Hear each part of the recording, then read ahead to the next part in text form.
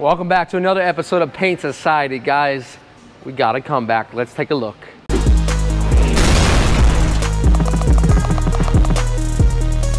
Thanks, guys, for joining me on another episode of Paint Society. You might remember this one that we did. We did a few episodes on how to replace body panels, and we replaced this door right here. We put a new door on it, and awesome. Came out really good. And then we went further into the front door. We did a blend, and then we did the blend on the rear quarter panel, and you can see it's looking stunning until this happened. Yes, unfortunately, the driver, none were the driver's fault. When an original door got hit, it got backed into, and then there was a good amount of road debris that popped up from another vehicle and just destroyed this whole inner area. Luckily for us, we are able to do the repair because there was no actual frame damage to the vehicle itself. So what I did here is I learned my lesson early on in my career. How did I learn my lesson? Well, I learned that you need to test fit every single part. You don't want to get all the parts painted and then get to the point, well, where they don't fit after they've been painted. And that's one of the worst things. So make sure you do your test fits, make sure you do your adjustments. I'll show you some of the old parts that are still over here. And if we take a look at that hood, you can see it's totally bent in. How many of you guys would fix that? I don't know how to fix that properly. That's an aluminum hood. So we're gonna go ahead and replace it.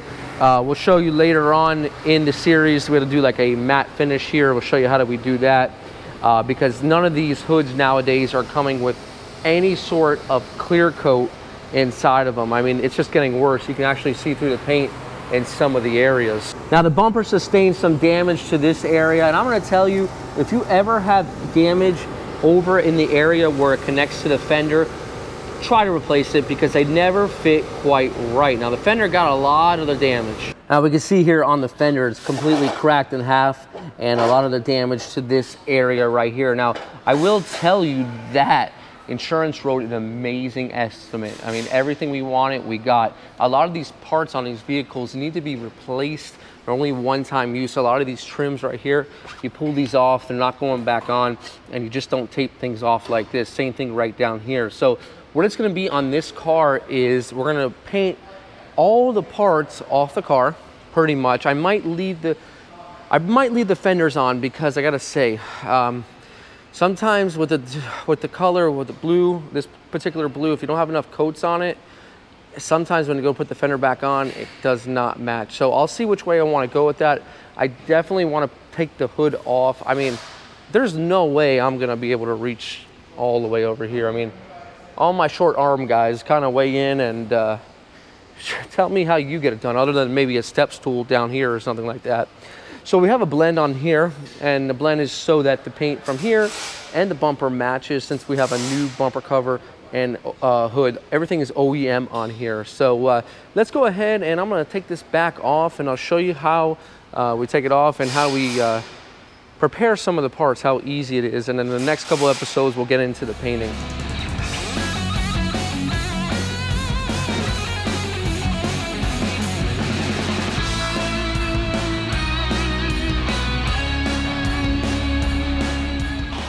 I'm going to take the car over to the other side of the shop now that it's been disassembled. So this car is going to be worked on, obviously, in pieces. So other than a door and the fender blend, which we'll get to later, we're just going to bring the car in over here and let it sit for a moment. Now I'm going to show you with those parts, what do you do to prepare brand new parts? How do you prepare OEM parts? I'm going to show you some of the techniques that I use that really help. So let's get this thing pulled in for now.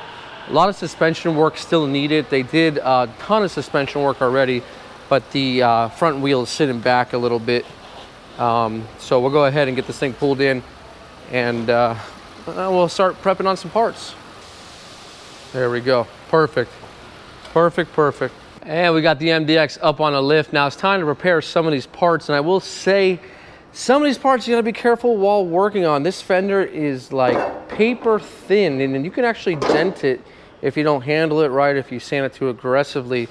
A lot of times these manufacturers are creating these new parts so light so they can meet the gas mileage regulation, or at least make it look like they get good gas mileage by doing a lot of weight reduction. I think they're doing some of the weight reduction also with the paint, because there is not a lot of clear coat on some of these vehicles on the inside. Now let's chat about a new part. This is a new OEM part, and what we see here is we see a black primer from Honda. Now what we're going to do is I'm going to show you how to prepare something just like this, OEM or aftermarket.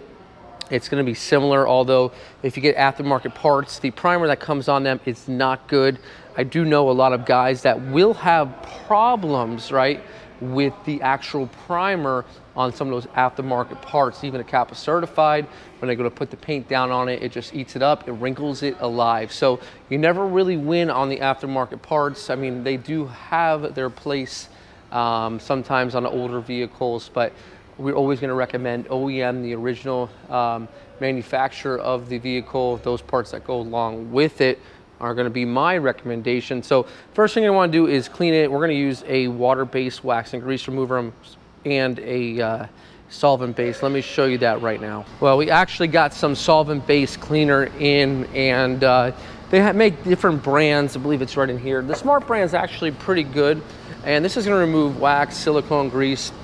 You might say, well, there's no wax or silicone or grease, but you don't know who's handled these parts. You know, we get these parts in and they get opened up and inspected, and you don't know if the person that inspected it had some fried chicken early on, and you know, that's not a good thing. So this is the water-based cleaner. Water-based cleaner is going to remove the contaminants from fingerprints. Why am I doing this now? Well, because I'm sanding. Do I want to sand the contaminants into the paint? No. Do we want fish eyes? No. I don't want to buff that hood. That hood is humongous. And we want to make sure that we get a good clean surface. So I'm going to take you back into the shop. We'll clean it down. Basically what we have here is a couple towels. Now we do put the cleaners in pump sprayers. You can't just use a garden pump sprayer. These are actually meant to withhold the solvents of some of these chemicals. So I like to use water first, and water is kind of like bubbly.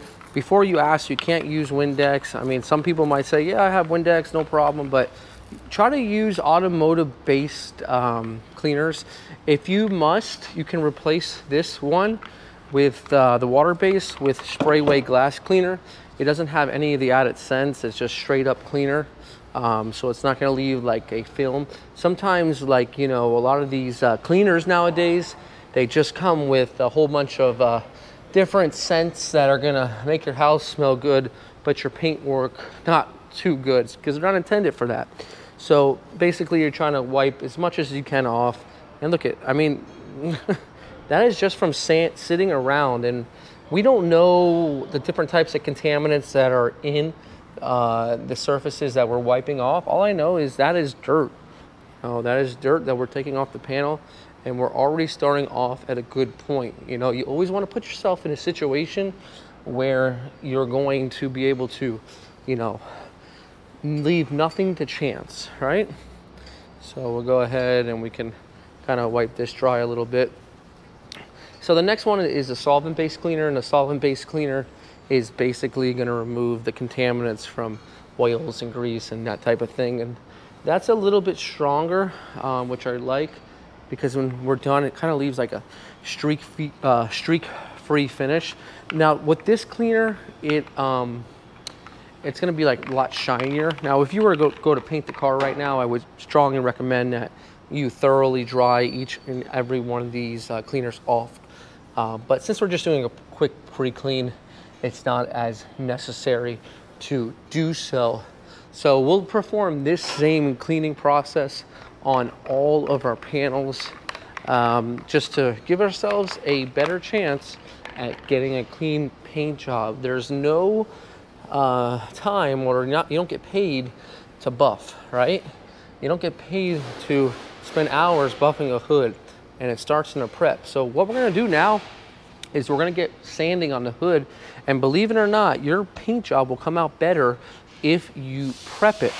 And then we'll briefly chat about sealers, what they are, and then in the next couple episodes we'll get into starting to seal and starting to do some of the paint work on this MDX. You see that after we cleaned it, it's kind of a little bit more dull, which is a good thing because we already know that it's starting to kind of etch into the surface. Now, what you'll need, and I link everything in the description, is you're gonna need your DA and an interface pad. This is the Kovacs interface pad as well. And the interface pad is gonna really help take the contour so we can get more of an even sand, right?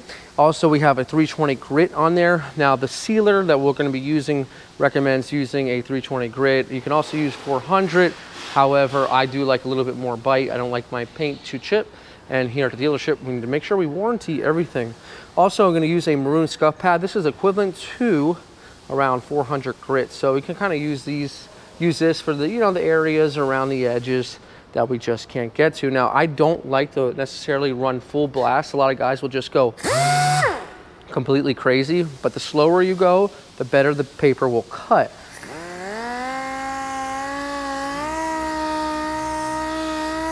How do you know when to stop, right? How do you know when it's too much? Well, there will be areas we might go through to, like maybe the aluminum, but we want to try to avoid that as much as possible.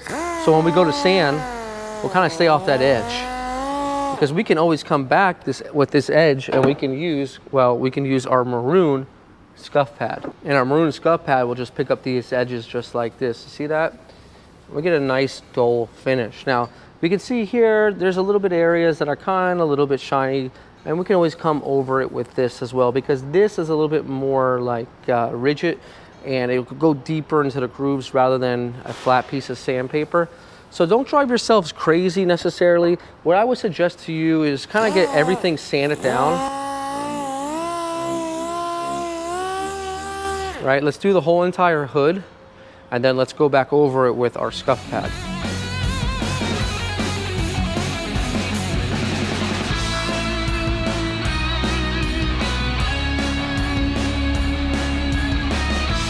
Now, once we got it all sanded, we're gonna do the same thing again. We're gonna clean off all of our residue. I will tell you, I do feel like the water-based cleaner does pull more dirt out of your sand scratches.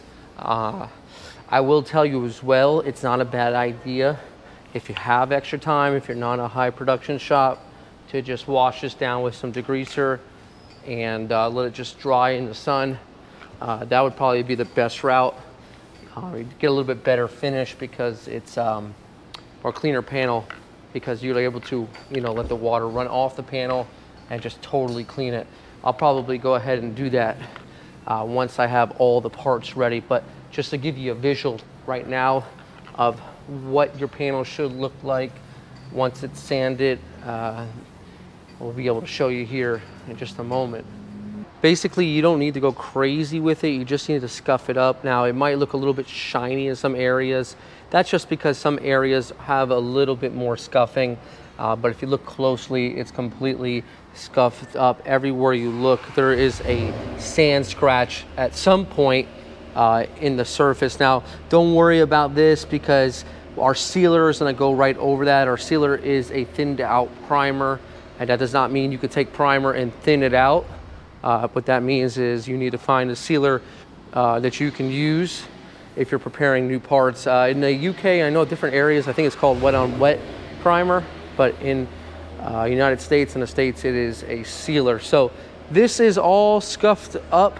There's still a couple areas, now that I clean it, I can tell that, hey, you know what, this is a little bit shiny here. So what I'll do is I'll just go around. Once you get that water cleaner on there, then you can see, you know what, it might need a little bit more in some of the areas.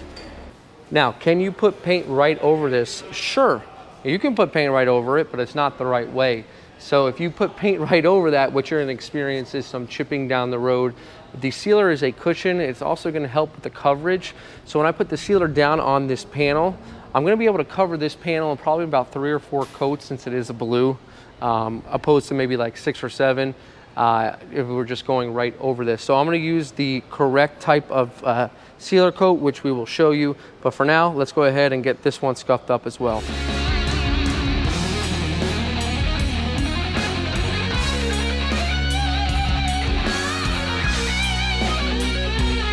After it's scuffed up, this is a comparison of what it looks like before you clean it off.